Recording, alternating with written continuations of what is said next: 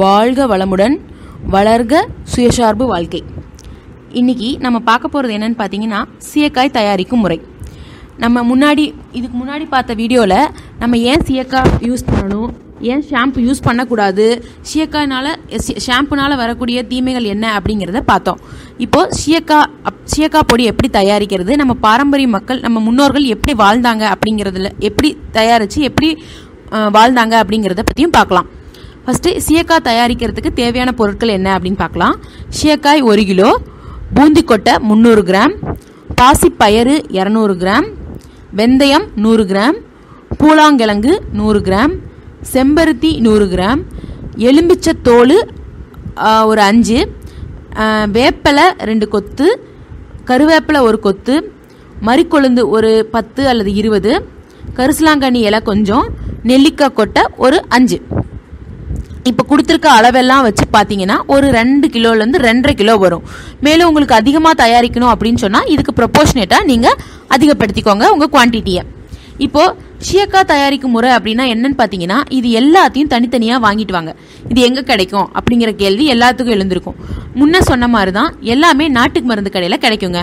மேலும் இந்த வெந்தயம், இந்த செம்பருத்தி பூ இதெல்லாம் நீங்கள் ஈஸியாகவே வாங்கிக்கலாம். பச்சைப்பயிறு இதெல்லாம் வாங்கிக்கலாம். இந்த சீயக்காய், பூந்திக்கொட்டை, பூலாங்கிழங்கு இந்த மாதிரி கிடைக்காத பொருட்கள் எல்லாமே உங்களுக்கு நாட்டு மருந்து கடையில் கிடைக்கும். இந்த நாட்டு மருந்து கடையில் போய் இது எல்லாத்தையும் வாங்கிட்டு வாங்க. தனித்தனியாக வெயிலில் காய வச்சுக்கோங்க. வெயிலில் காய வச்சுட்டு என்ன பண்ணணும் அப்படின்னு பார்த்தீங்கன்னா, ஒரு 2லேருந்து ஒரு 3 நாள் வரைக்கும் வெயிலில் காய. அதை பதம் பார்த்தீங்கன்னா உங்களுக்கு தெரியும். சீயக்காவை அப்படி உடச்சி பார்த்தீங்கன்னா அப்படி நொறுங்குற மாதிரி இருக்கும். அந்த அளவுக்கு நல்லா காய வச்சுக்கணுங்க. காய வச்சுட்டு சீயக்காய் திரிக்கிற இடம்னு சொல்லி தனியாகவே இருக்கும். நீங்கள் நார்மலாக இந்த மிளகா திரிக்கிற இடத்துல எல்லாம் கொண்டு போய் கொடுத்தீங்கன்னா திரிச்சு தர மாட்டாங்க. சீயக்காய் திரிக்கிற இடம்னு சொல்லி இருக்கும். அது எங்கன்னு பார்த்து உங்கள் ஊரில் கொண்டு போய் கொடுத்து எல்லாத்தையும் மொத்தமாக அரைச்சி எடுத்துகிட்டு வரணும். அவ்வளோதாங்க வேலை. இது உங்களுக்கு எப்போ டைம் கிடைக்குமோ அப்போ நீங்கள் இதை பண்ணிக்கலாம். இது எல்லாத்தையும் அரைச்சி எடுத்துகிட்டு வந்துட்டு நீங்கள் எப்படி இதை யூஸ் பண்ணணும் அப்படின்னு பார்த்தீங்கன்னா, நம்ம வீட்டில் நார்மலாக காலையில் கஞ்சி வடிப்பாங்க தெரியுங்களா, சாப்பாட்டுக்கு கஞ்சி. அந்த கஞ்சியில் ஒரு 2 ஸ்பூனோ இல்லை ஒரு 3 ஸ்பூனோ போட்டு ஒரு அரை மணி நேரம் ஊற வச்சு நல்லா கொஞ்சம் செமி சாலிடாக வர மாதிரி நல்லா கலக்கிக்கிட்டீங்க அப்படின்னு சொன்னால் அது நல்லா ஒரு மாதிரி ஒரு பேஸ்ட் மாதிரி வந்துருங்க. அதுக்கப்புறம் நீங்கள் இதை யூஸ் பண்ணலாம். நார்மலாக நம்ம எப்படி தலைக்கு தேய்ச்சி குளிக்கிறோமோ அது போல் தேய்ச்சி குளிக்கலாங்க. கஞ்சி இல்லை, கஞ்சி வடிக்க மாட்டோம் அப்படிங்கிறவங்க நார்மலாக தண்ணியிலேயே போட்டு இதை யூஸ் பண்ணிக்கலாங்க. இது பார்த்தீங்கன்னா இப்போ சீயக்காய் எப்படி தயாரிக்கிறது அப்படிங்கிறத பார்த்துட்டோம். நம்ம ஒரு பொருளை யூஸ் பண்ணுறோம் அப்படின்னு சொன்னால் அதில் என்னென்ன அட்வான்டேஜஸ் இருக்குது, அது எதனால் யூஸ் பண்ணுறோம் அப்படிங்கிறத தெரிஞ்சுக்கணுங்கிற பழக்கத்தை இப்போ இருந்தே நம்ம கொண்டு வந்துக்கணுங்க. ஏன்னா ஒருத்தர் சொல்கிறாங்க இது நல்லதுன்னு சொல்கிறாங்கிறதுக்காக கண்மூடித்தனமாக நம்ம யூஸ் பண்ணக்கூடாது. அப்படி யூஸ் பண்ணி தான் நம்ம இன்னைக்கு சோப்பு, ஷாம்பு அப்படின்னு நமக்கு எண்ணிக்கைகள் அதிகமாகிக்கிட்டே போயிட்டு இருக்கு. இப்போ நம்ம இதோட என்னென்ன மெடிசினல் வேல்யூஸ், இது என்னென்ன யூசஸ் இருக்குது அப்படிங்கிறதையும் நம்ம தெரிஞ்சுக்கணும் கண்டிப்பாக. சீயக்காய் அதாவது அசினா கோன்சினா அப்படின்னு சொல்லக்கூடியதுங்க. இதோடைய பெனிஃபிட்ஸ் அப்படின்னு பார்த்தீங்கன்னா கணக்கிலே சொல்ல முடியாத அளவுக்கு இது பெனிஃபிட்ஸ் இருக்குங்க. இது என்னன்னு பார்த்தீங்கன்னா, ஃபர்ஸ்ட் பார்த்தீங்கன்னா இது ஒரு நேச்சுரல் கிளீன்சர், அதாவது சுத்தகரிப்பு தன்மை இந்த சீயக்காய்க்கு அதிகமாகவே இருக்குங்க. மேலும் இது நல்ல மென்மை தரக்கூடியது, நம்ம முடிகளுக்கு நல்ல மென்மையை ஏற்படுத்தும். அதுக்கப்புறம் நம்மளோட ஸ்கேல்ப், அதாவது நம்மள முடி மண்டையில் இருக்குங்க இல்லையா, அந்த மண்டையை தான் நம்ம ஸ்கேல்ப்னு சொல்லுவோம். அந்த ஸ்கேல்பில் உள்ள அழுக்குகளை வெளியேற்றக்கூடிய தன்மை இந்த சீயக்காய்க்கு இருக்குங்க. அதுவும் மேலே பார்த்தீங்கன்னா இது ஒரு ஆன்டி ஃபங்கல் அப்படின்னு சொல்லலாம். இந்த சீயக்காய் ஒரு ஆன்டி ஃபங்கல் ப்ராப்பர்ட்டி இருக்கு. அதனால இது எல்லா பொடுகு பிரச்சனைகள்ல இருந்து தீக்குது. மேலும் தலை அரிப்பு, பிப்பு, தலையில ஏற்படக்கூடிய இந்த வெட்டு காயங்கள், புண்கள் இது எல்லாத்தையும் குணப்படுத்தக்கூடிய தன்மை இந்த சீயக்காய்க்கு இருக்குங்க. மேலும் vitamin A, C, D, E, K இது எல்லாமே அதிகமாக இருக்கக்கூடியது இந்த சீயக்காயிலங்க. மேலும் இந்த சீயக்காய் யூஸ் பண்றதுனால என்ன நமக்கு நன்மை ஏற்படுதுன்னு பார்த்தீங்கன்னா, இந்த முடியினுடைய மயிர்கால்கள் அதாவது வேறு வரைக்கும் சென்று அந்த முடியினுடைய வேர்களுக்கு நுண்ணுயிர் சக்திகளை கொடுக்கக்கூடியது இந்த சீயக்காய். அதனால முடி வளர்ச்சியை தூண்டுதுங்க. மேலும் பூந்திக்கொட்டை அப்படின்னு பார்த்தீங்கன்னா, அதாவது சோப் நட் அப்படின்னு சொல்லுவாங்க.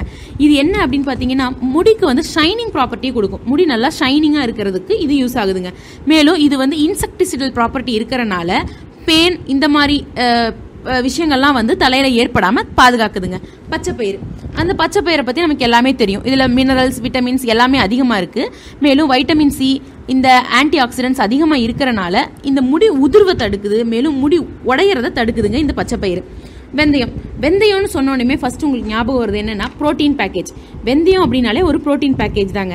அதனால முடியில வந்து சொட்டை உழுகுது பார்த்தீங்களா, இந்த சொட்டை உழுக தடுக்கிறது வந்து பார்த்தீங்கன்னா இந்த வெந்தயம். மேலும் இதுல நிக்கோட்டிக் ஆசிட் அப்படின்னு ஒன்று இருக்குங்க.